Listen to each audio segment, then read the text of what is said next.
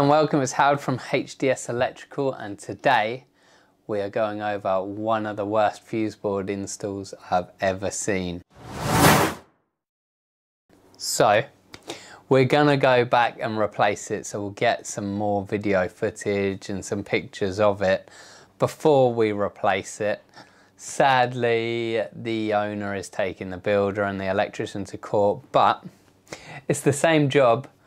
We installed a cooker supply recently, so we'll kind of pop those in at the end as well and link those up.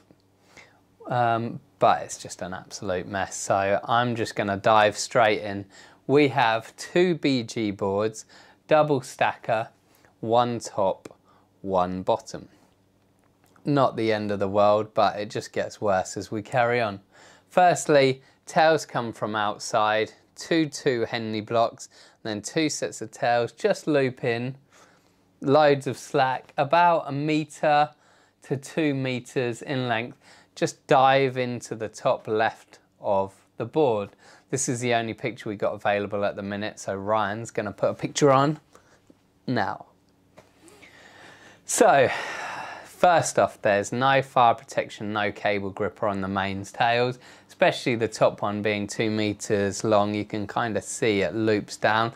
Easy to get caught on something, easy to get snagged on something, easy to get pulled. Worst case, put stress, best case, sorry, put stress on the connections and just isn't good for it. Worst case, all sorts of bad things can happen.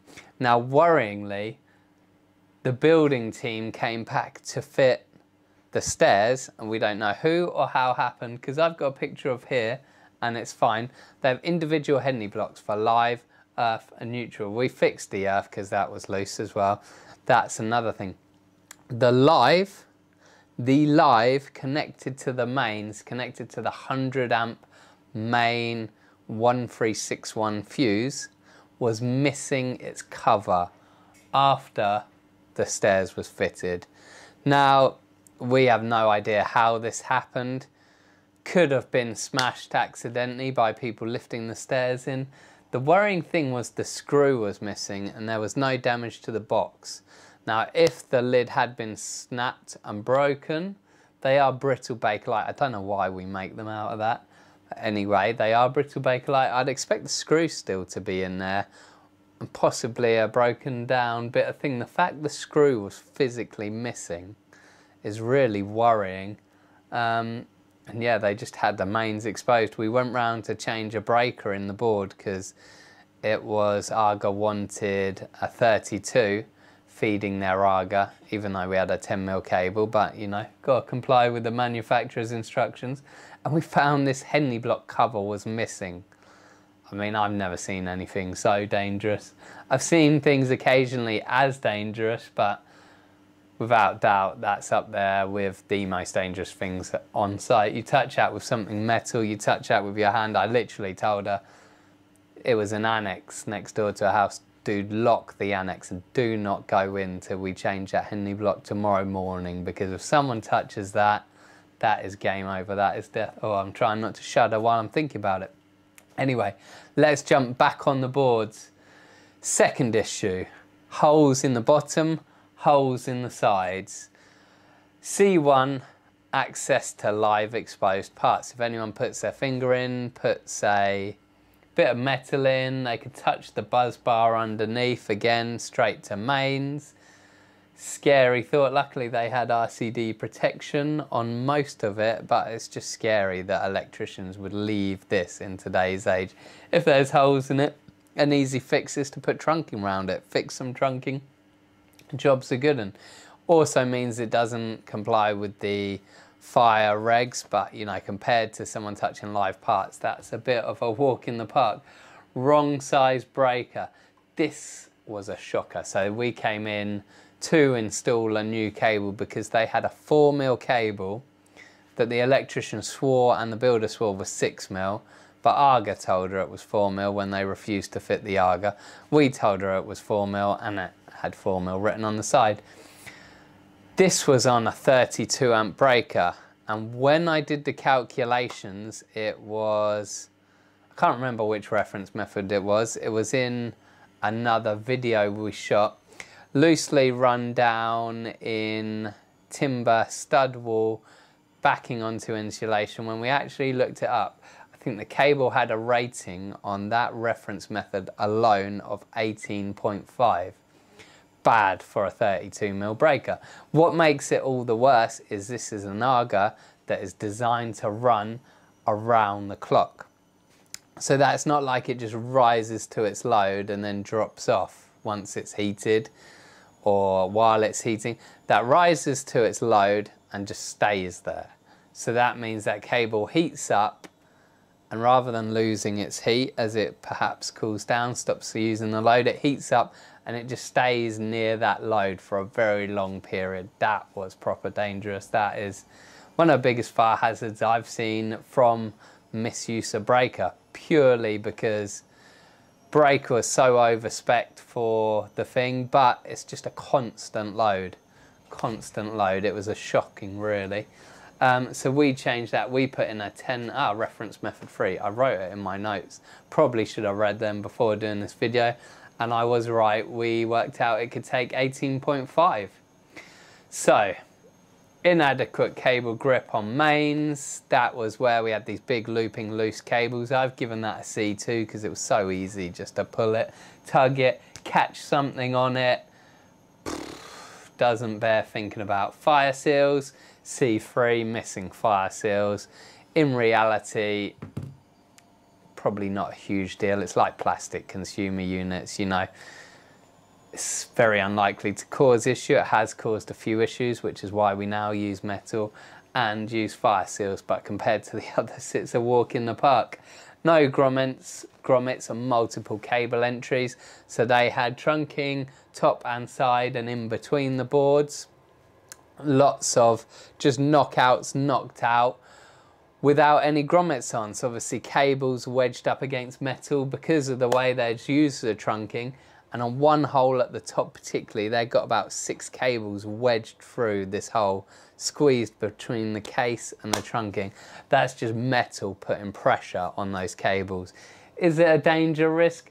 Not really, because what might happen is it wears through the cable slowly.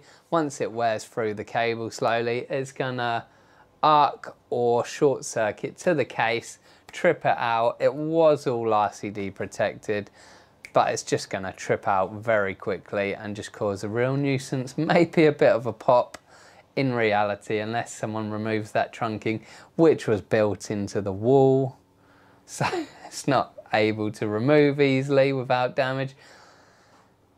It's all good. It's not really going to be a problem, just a nuisance problem. And this is a big one we're going to talk to you about. I initially labelled this a C3, but I thought, I'm going to run this through and see what my governing body, NAPIT, suggests. I say NAPIT, they say NAPIT, so we're going to start saying NAPIT. So I think it's NAPIT. If anyone knows, whack it in the comment section. Or if you're NIC, whack that in the comment section. I called up their technical and run them through these issues. What do you think we should do? I mean, the amount of work we'd have to do to it, we're thinking we rip it all off, install a new double stacker RCBO board anyway. At least then you get the RCBO protection. They kind of agreed with the logic.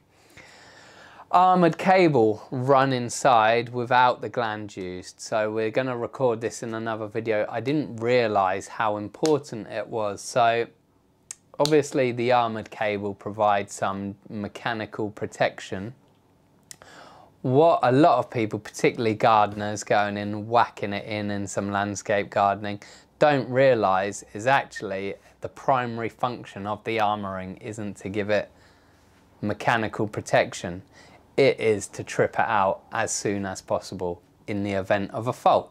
So say you're digging, you put your fork through it, your fork goes through the armouring into the live conductor, electrifies the fork, comes straight out, straight through the armouring, short circuit to earth quicker, taking most of the fault path to earth because it's less resistance than through the fork and through you. So it takes most of the fault path away, and it operates that breaker a bit quicker, operates an RCD quicker.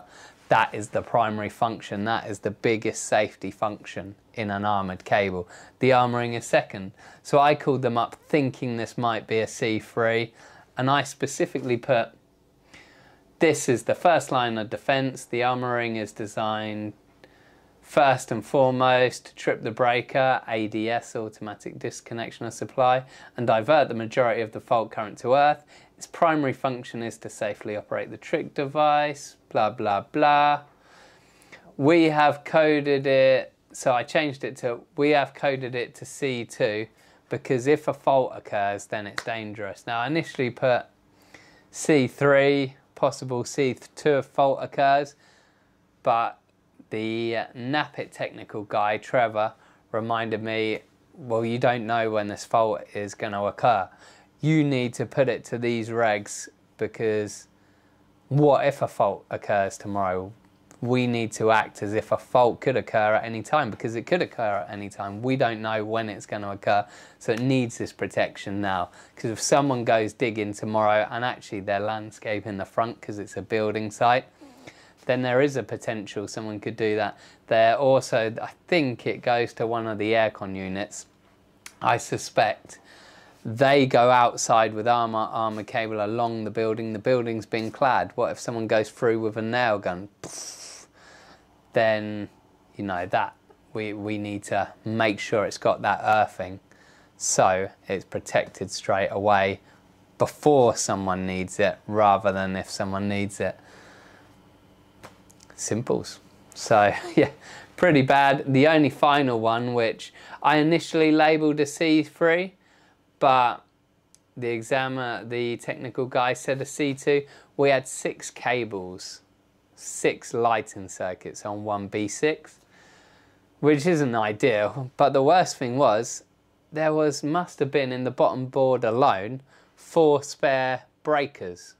So rather than go and just get some 6 amp breakers, they just shoved them all on one. That gives you no selectivity. If there's a fault on one, you're losing all the lights.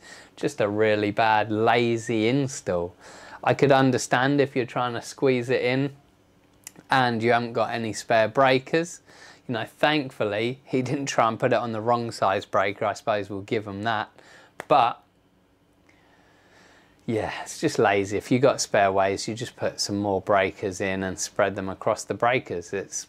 We don't even understand why he didn't do that other than laziness. So I discussed it with the guy. The guy said, because you got 5 odd, let's label that a C2. It's not like 1 or 2 or 3. So many. They're going to lose all their lights in one trip. They're going to lose all their lights if something else on that RCD bank goes.